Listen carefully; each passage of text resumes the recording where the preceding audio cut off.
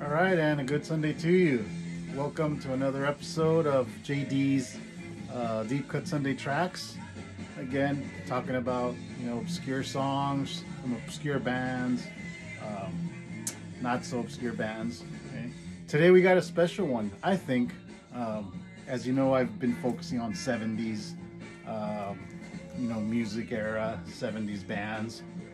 Today, technically, it is a band that still had some influence on the '70s, did material in the '70s, beginning of the '70s at least. This band came out in the mid '60s, was a progenitor of the psychedelic dark movement, obscure band in general. They reached cult status, became bigger after they no longer were together. You might have a clue here who I'm talking about. The Velvet Underground. Okay, the Velvet Underground came out in early '65, '66. Had some success. Underground, Velvet Underground. No pun intended there. But never got as big as the Birds. The other psychedelic bands that were around. Who stuff, Rolling Stones, of course. But they do have a really, really good history. They had a lot of songs, that they released. 3 albums, I think, when they were together. Going to talk about one of their songs, obscure track, that was actually on their last album they released. Okay, we're talking about the album Loaded. Okay, been trying to find the record of this one, pretty hard. But Loaded came out in 1970. It was the last album they did as a band. Good history on this album. This album was released, and Lou Reed had already left the band. Okay, pretty interesting there. But to me, my favorite album that they made is the last one. I usually like stuff. First album, second albums, but I love their early stuff. White Heat is good. Self-titled, of course. This legendary album, the Andy Warhol self-titled album, is great. This is a box set here, contains all their albums, outtakes, live tracks, demos. Really good. It's just an amalgam of music. Okay. The song we're talking about is "Oh Sweet Nuthin." Okay, it's the last song on side 1. That song is especially in particular because that song wasn't sung by Lou Reed. Okay, that song, lead singer on that song was Doug Yule, the bass player. But he was a musician all around. I mean, he played bass, he played guitar, he played drums. His brother actually plays drums on their last album. Doug Yule, I think. Doug Yule? Yeah. Okay. But he, I'm sorry, Doug played the bass on this one. Billy Yule is the drummer, his brother. Okay, Maureen, I guess at the time, was on a leave of absence. I guess she was taking care of family or something, was pregnant or something. But she wasn't on the album. Still part of the band, but wasn't on the album. But sounds great. Okay. Oh Sweet Nuthin is a song that takes me to a Sunday, driving on a Sunday afternoon, Vegas, when everything is just like down and empty casinos, and great song. The guitar lick on that song is great. The guitar lead Doug did, really good. Okay, so check out that song. That song again came out on this album, 1970. Wasn't a single. They actually had no singles off that album, but they had 2 songs that got huge with Lou Reed. He took them to his solo career, Sweet Jane, which you can probably hear in the background, and Rock and Roll, which I love those 2 songs as well.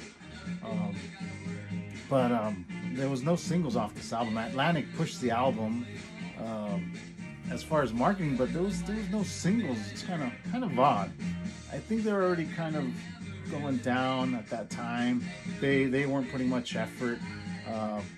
but Atlantic kind of was, I guess, but it kind of fell through the wayside. Has, you know, Velvet Underground has a big following. I delved into their music a few years back. This box was actually given to me by my girlfriend for my birthday a few years back. I loved it. I have a couple of their vinyls. I have a special vinyl from them that came out, which we're listening to here. You can hear it. Max's Kansas City. Okay? This was the last ever live recording that Lou Reed did with them. This came out, I believe, it was recorded in '70. I think in August. Got released a little later. In '72. But Lou Reed, this was his last stint. They did a residency at Max's. Max's is was a legendary venue, restaurant, bar where everybody and their mom played there. Velvet Underground being one of them. But look up the history on this place. It's great. But this is a really, really good album, recorded in mono. Sounds really good for tape recording back then that one of Warhol's models did. Okay, but it's really good. Check out that album.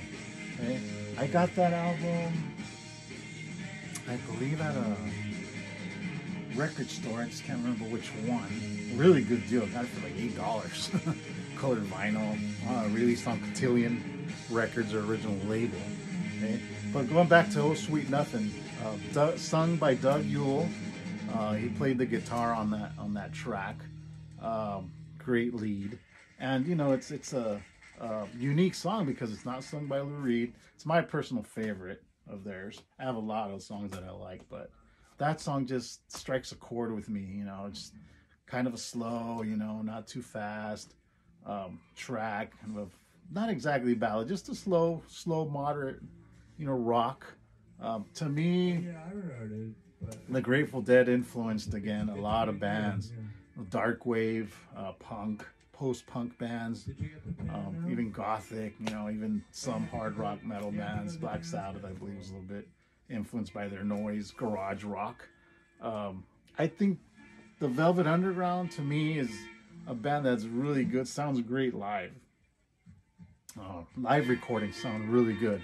Not that their studio stuff is bad, but sometimes it gets really noisy, and that's Lou Reed's. You know, Lou Reed, that was his style, which is good.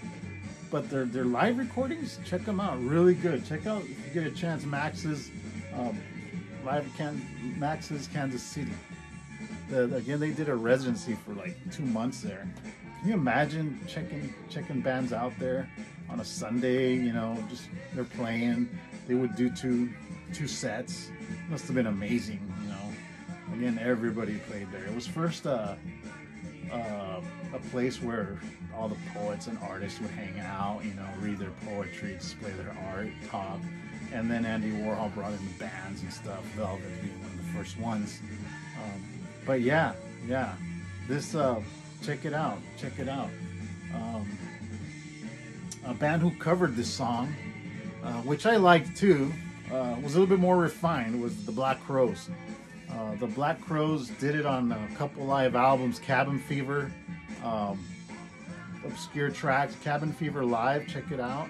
And it's on one of their live recordings from 2009, live at the Fillmore. They did a cover, their version of Oh Sweet Nuthin, which is sounds great. The guitar lead sounds really good too. And they did a 9.5 minutes song. The song, I think, is about 6 minutes, studio outtake. But the Black Crowes version is pretty good. Check it out. I'll put both links on so you can check it out. Okay.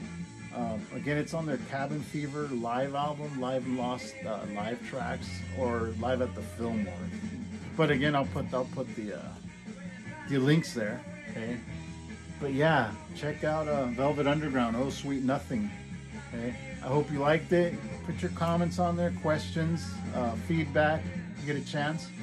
All right, I hope you enjoyed, and keep on rocking out there with the obscure tracks. All right, I'll see you on the next one.